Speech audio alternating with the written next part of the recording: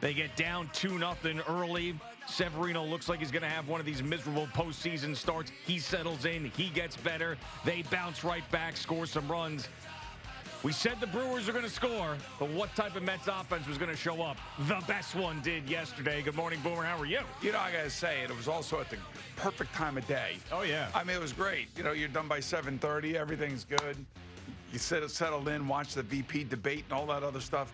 But I have to say, here's one thing that is probably hidden, although for us Met fans who can appreciate what happened yesterday, maybe it's not so hidden.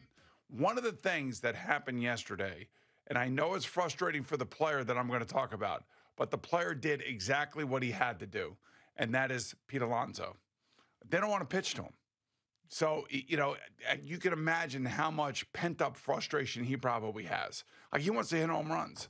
And, you know, if you told me that both he and Francisco Lindor, and I think Lindor went hitless as well, and the Mets were going to put up 8 runs, I would tell you that's exactly the kind of thing that you want to have happen. With no home runs. Right. Eventually, they're going to get going, right? Yeah. They will. Hopefully, they'll get going, and things are going to be going well.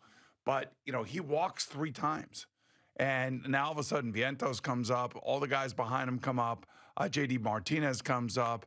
I mean, and they get hits, and they keep moving the batting order, and that's exactly what you want. As much as I want Pete Alonso hitting home runs and knocking runs in, if they're not going to pitch to him and he's going to take 3 walks, and the guys behind him are going to come through, then I'm totally good with that. And I felt like yesterday Pete Alonso was very disciplined. Let's put it that way. And that's a part of what's going on here, because other players are stepping up, and I can't reiterate just how out of this, not that the Mets are lucky, but the performance that they're getting out of Vientos. Again, Yeah, I mean, how about everybody that contributed? You could pick out any number of guys yesterday that got big hits in big situations. I mean, from the Iglesias diving and getting to first base and keeping that inning going, from J.D. Martinez coming up after how much he was been slumping the last several weeks, and to fight off a pitch and get that. It was, as they say, death by 1,000 paper cuts. What they were doing is shoots that single out into right field. If it was Jesse Winker's 2-run triple, I mean, this is, if you're going to win in the postseason, we've seen the opposite with the Yankees for years in the playoffs, where their offense goes silent. If you're going to win, you got to get contributions from 1 through 9. You have to. You cannot have that black hole at the bottom of the lineup. And the Mets certainly did not. You mentioned how Alonso and Lindor both didn't have offensive days. They didn't hit a home run, and they still scored 8 runs. I mean, that right there shows you that they can win all sorts of ways. Well, and the other thing too is Luis Severino. As you know, as we're sitting there watching the first inning, like, this is not going to be good. But he finally settled down, and Jose Butto was great. And you know, they're set up now. They have their pitching rotation set up. They have their bullpen set up. They just are in the right place at the right time with the right set of circumstances surrounding them. Now, if they can win today, that would be awesome. Get a couple days rest, and boom, here we go to Philadelphia. Yeah, I mean, that would be amazing. And you're right, it is all set up, but it never always works out that way. I mean, you would have thought that this game yesterday would have been all set up for the Brewers, and they jump on the Mets 2-0, and of course the Mets come back and beat them. But you're right. I mean, you've got Minaya on the mound. You've got Maton and Diaz, who didn't pitch yesterday. You've got the 1-0 lead in the series. You're right.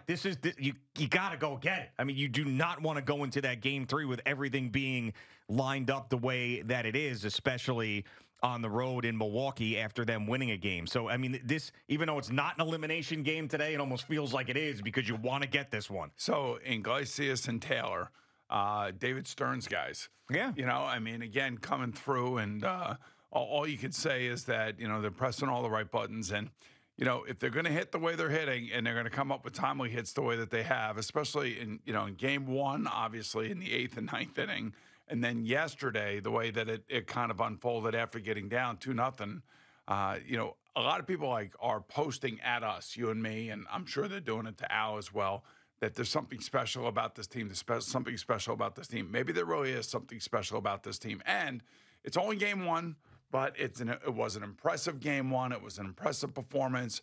And the fact that Luis Severino found his pitching mojo the last, I think, 4, 5, and 6 those innings. He found his way back into the game, if you will.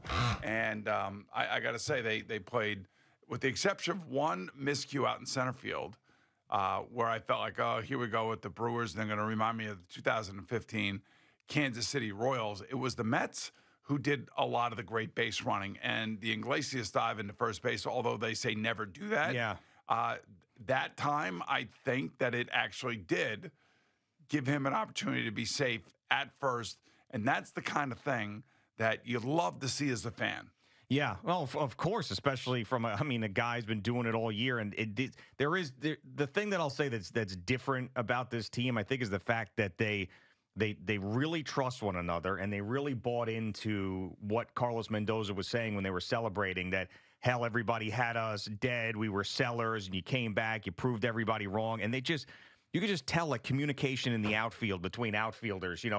There's never any, like, collision. One guy peels off right away. When they get up there and they have a meeting on the mound, they're all hugging each other. There seems like there's this special feel with this team. They trust each other so much, but none of that could matter. But I will say that the really good thing that makes you excited about what could happen with them, and they still could lose this series, is there's many examples of teams that did not have the best regular season record winning a World Series, getting to a World Series, slaying dragons. I mean, you go back last year, the Arizona Diamondbacks. You go back to the Philadelphia Phillies 2 years ago. You go back to even the team that beat the Mets in 2006, the Cardinals. I think they were 82 and 80 that year. So there's so many examples of that. I mean, if you just said Winker and Martinez, and a Winker triple was awesome. I mean, when you just say those two guys, where have they been? Yeah, right, exactly. And they showed up yesterday, and maybe they showed up yesterday because maybe everybody else was exhausted. I don't know. I don't know what the situation. I don't know why it is what it is.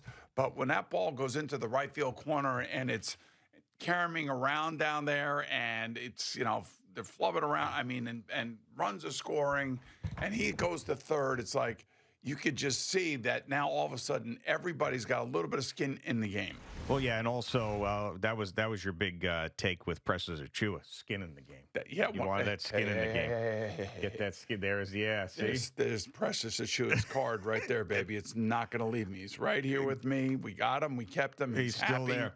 Yes. And of course, you mentioned the Winker triple, which leads to this back and forth with Willy Adames of the Milwaukee Brewers. And it's funny, if you haven't seen the John Boy breakdown, you got to watch the John Boy breakdown.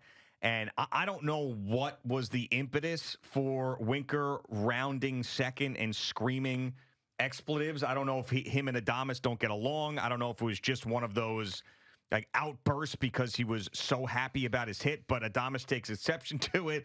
They go back and forth. Winker, what are you going to do? Adames, meet me in the parking lot. F you, mother effer, all this stuff. It's funny. They were interviewing Christian Yelich in between innings. Yeah. And Christian said, hey, I don't need to get in the middle of that. You saw what happened. Right, exactly. So there's got to be some sort of personal beef between those two, maybe from when they were previous teammates.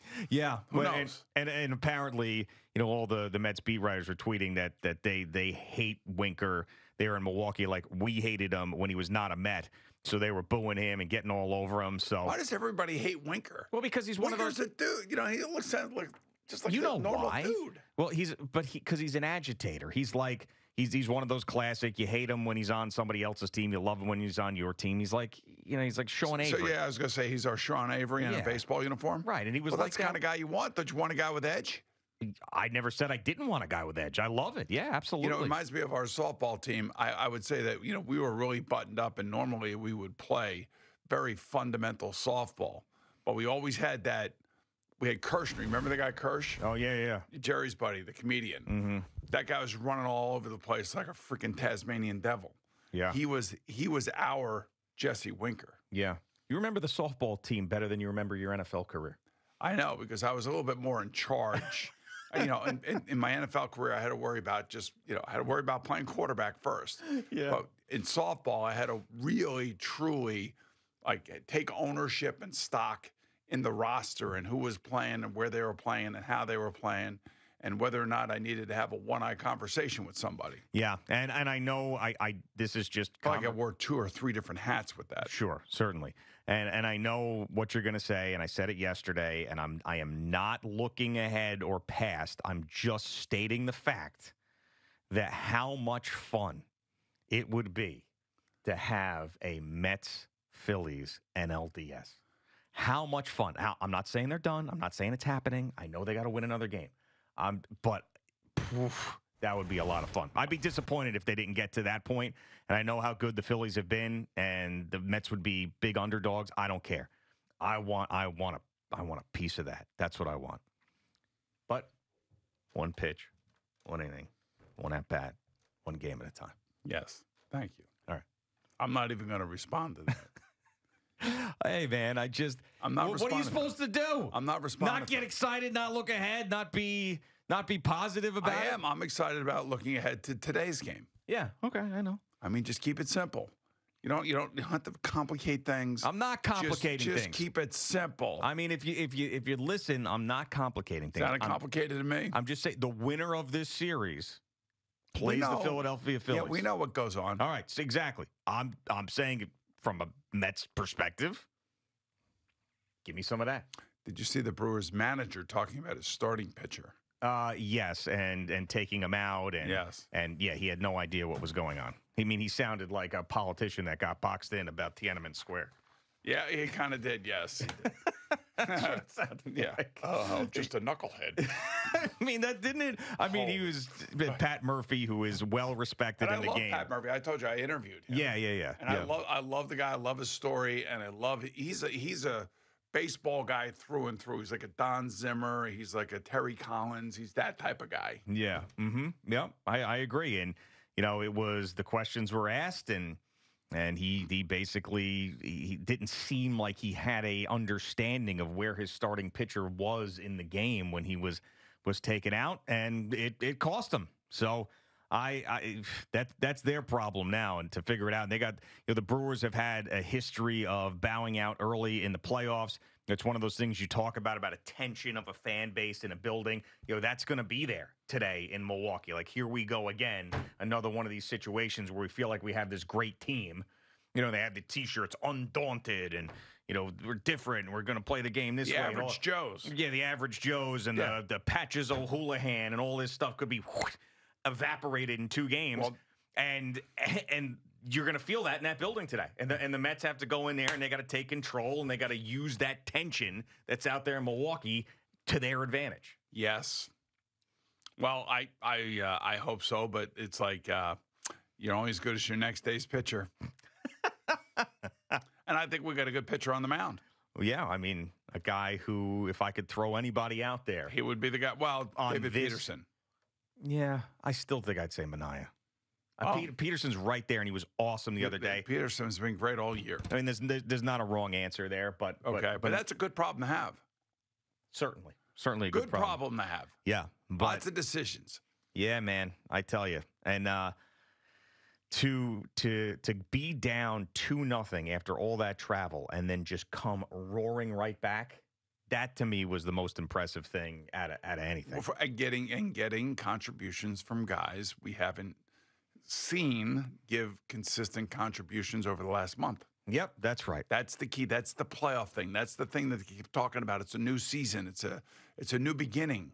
It's a new way of doing things. And if they're not going to pitch to Pete Alonso, and he's not going to be fishing, and he's just going to go to first base, then that's the game. That's what you have to do. Maybe he gets one pitch at bat to maybe drive or whatever. Yeah. But if you just get on base and just keep passing it along, that is the unselfish thing to do.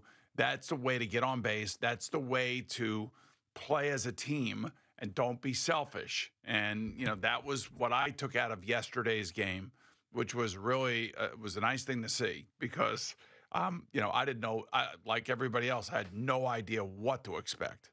Yeah, so the game 1 against the Phillies would also be Saturday. So the Yankees also play Saturday, and game 1 against the Phillies is also Saturday.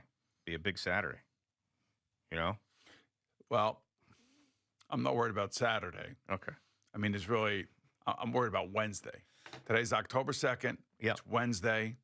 You and I personally have a big day. Oh, I'm very excited. And I'm looking forward to that. And I don't need you talking about anything other than Wednesday. Okay. It's Wednesday. You got it. Now, the next game is tonight.